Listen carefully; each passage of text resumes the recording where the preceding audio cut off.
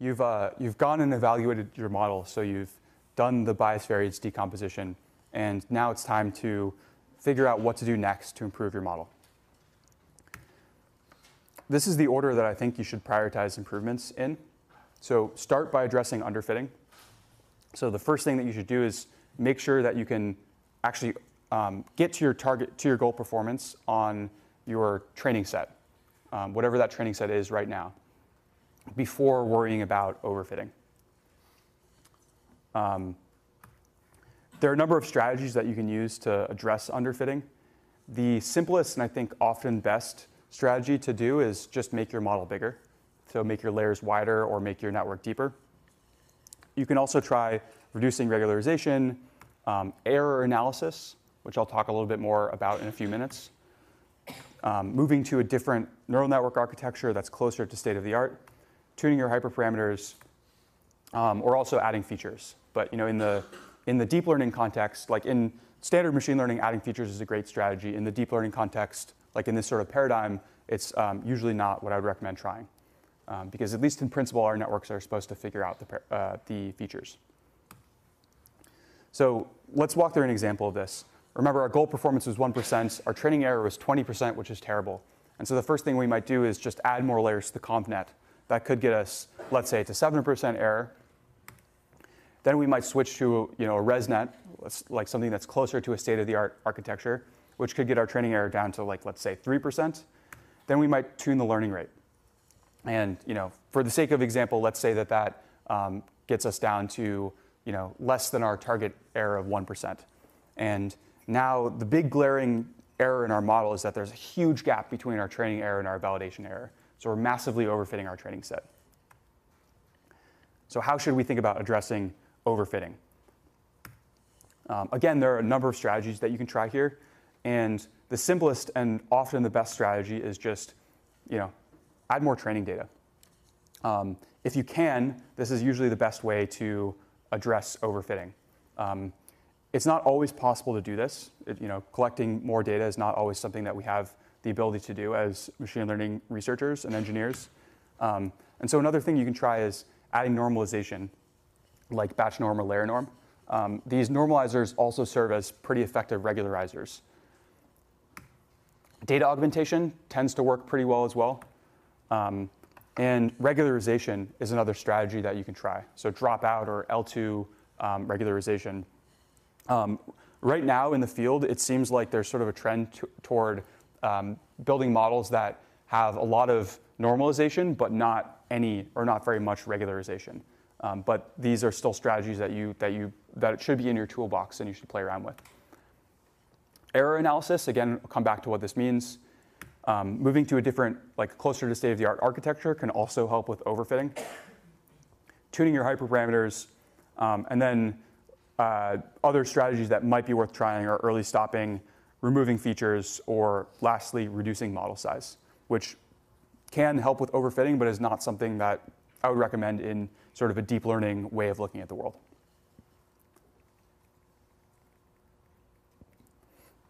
All right, let's talk through an example of what this might look like. So, again, our training error looks really good. Our validation error is really bad. So the first thing that we might do is, remember we are working with a tiny data set of 10,000 examples. So we might try increasing this to 250,000 examples.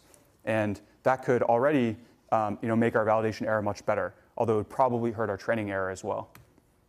Then we could try adding some sort of regularization like weight decay.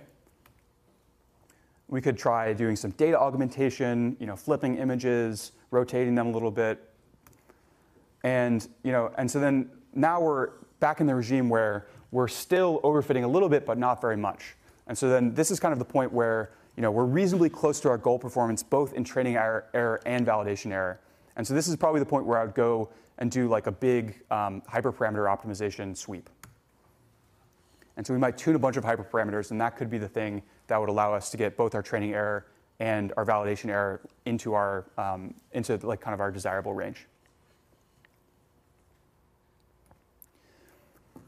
Okay, so once our model is kind of our training error and our trained validation error are both sort of in the region that we want them to be in, then the next thing we might go and do is try to address any distribution shift that's present. And distribution shift, there are fewer strategies to addressing this. But some things that you can do are looking at the errors that your model makes on your test validation set.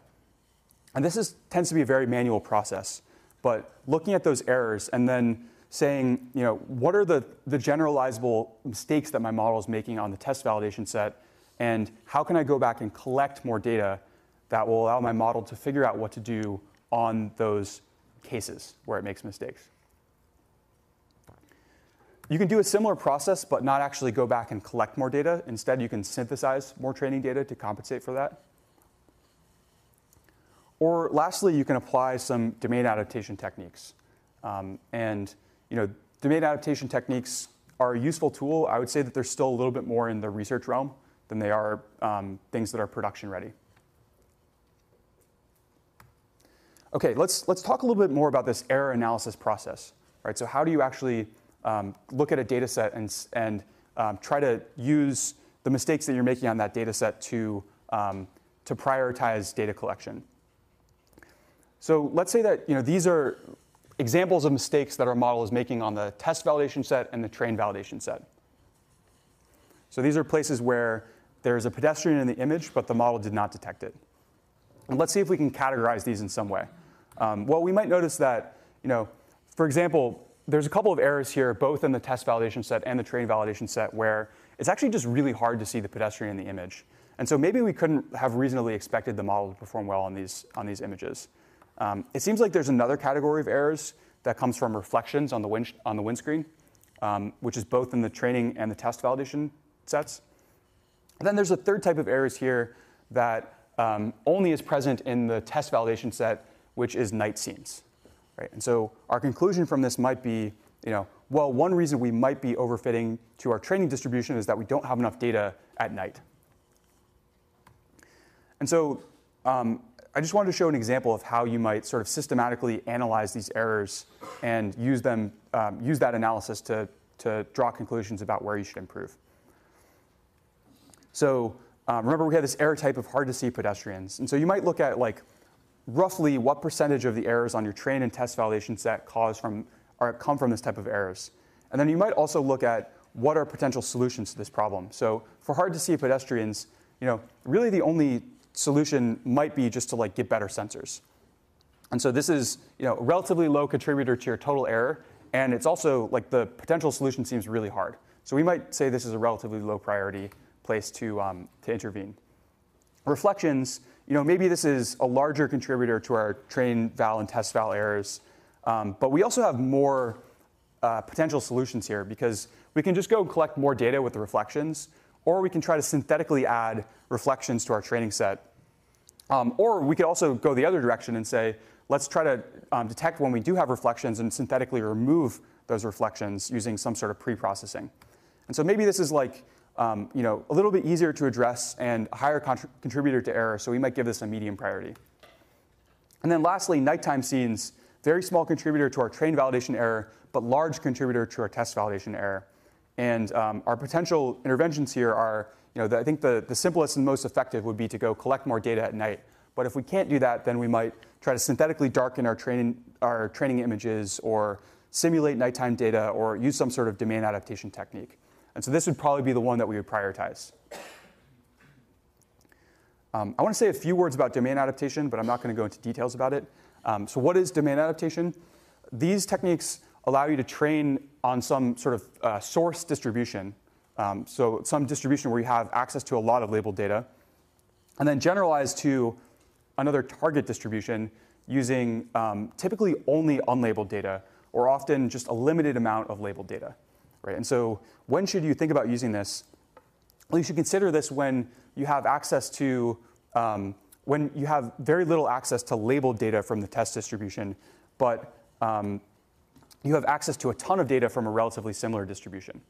And I think it's also particularly useful to consider this if you have access to tons of data from your test distribution. It's just really hard to label, right? Because that's, I think, the place where these types of techniques can shine. There's a couple of different types of domain adaptation. There's supervised domain adaptation, when you have limited data from the target domain. And so the simplest example of this is just taking a pre-trained model and fine-tuning it. But you can also do things like adding target data to the training set. And then there's many more complicated techniques as well. And then there's unsupervised domain adaptation, where you have lots of data from your target domain, it's just not labeled. And techniques in this category are things like correlation alignment, domain confusion, and cycle gain. And these are the techniques that are a little bit more in the research realm.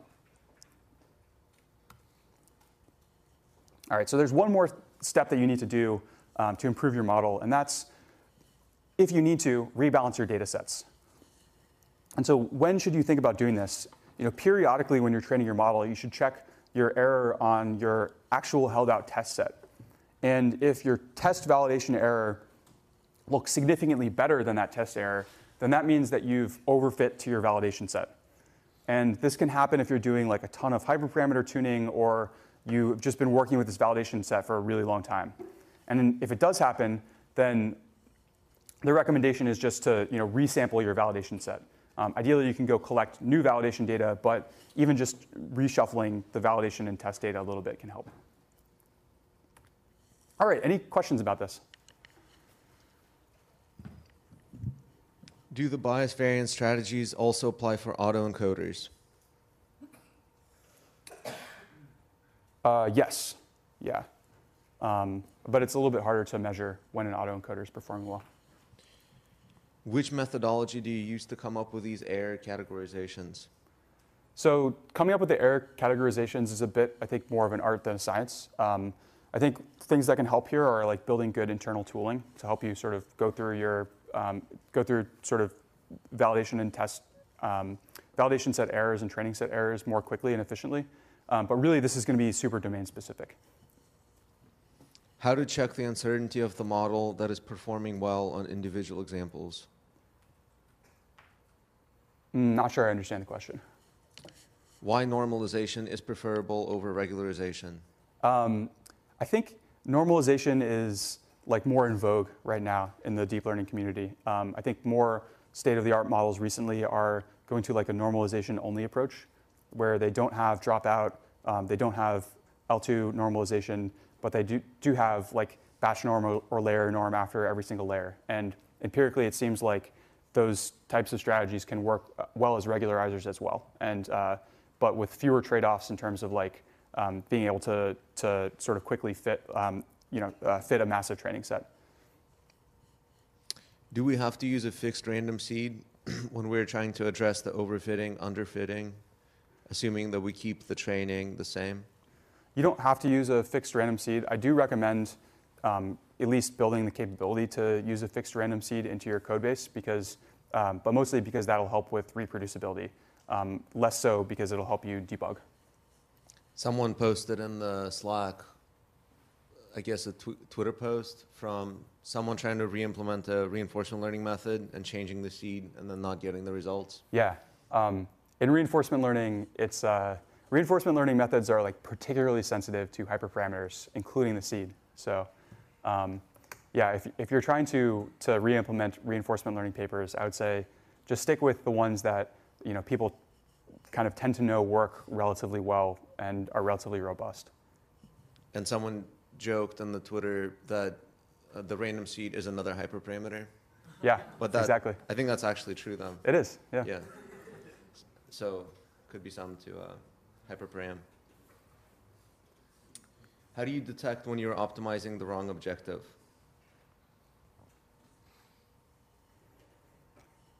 I don't know that you can detect this from any sort of metrics so